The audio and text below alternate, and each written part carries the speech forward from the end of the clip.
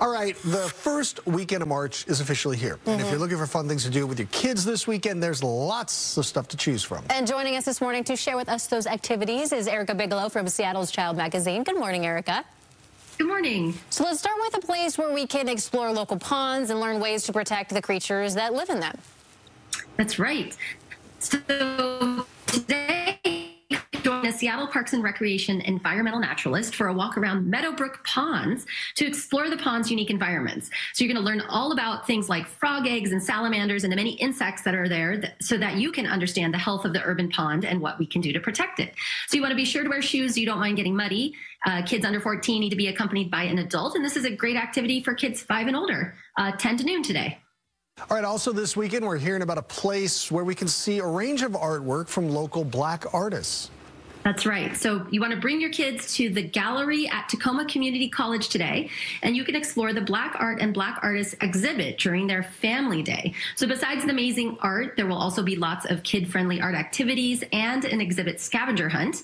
And the gallery is Building 4 on Tacoma Community College's campus, and visitor parking is available in Lot G. And this exhibit is presented by the Tacoma Community College, Tacoma Urban League, and the Pierce County Black Collective, happening to 10:30 to 2. And then it's going to be rockin' in the South Sound as Lacey holds a special celebration, apparently. So today is Lacey's cultural celebration, and you can savor sights and sounds from around the world. Today, you can share the heritage and cultures of the Lacey community. This is happening at St. Martin's University. There's going to be music and dance performances, art demonstrations and displays, and delicious tastes and designs from diverse food and craft vendors. Plus, kids can take part in hands-on craft projects that they can take home. It's a free event happening all day, 10 to 6.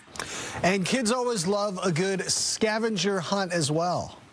That's right. Well, this is the month with such a great holiday. So you can try your Irish luck as you and your family, either two-legged or four-legged, visit a variety of Marysville parks looking for lucky horseshoes and shamrocks and rainbows and following clues to a pot of gold. So the scavenger hunt takes place all the way through March 27th. Once you're complete, participants will submit their photo at the pot of gold to be entered into a prize drawing.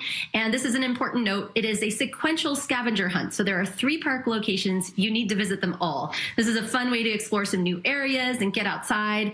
Directions are on the event's description page. They're also listed in the required registration process. And get out there and go find yourself a leprechaun. And then this last one has 2 things, wheels and reels, and it sounds like fun.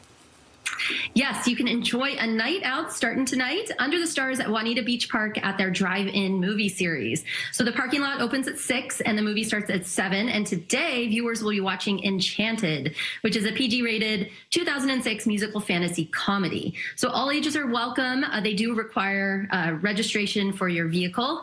And let's see, also snack vendors will be on site. The event's happening rain or shine, and they just ask no RVs, limos, buses, tailgating, or alcohol.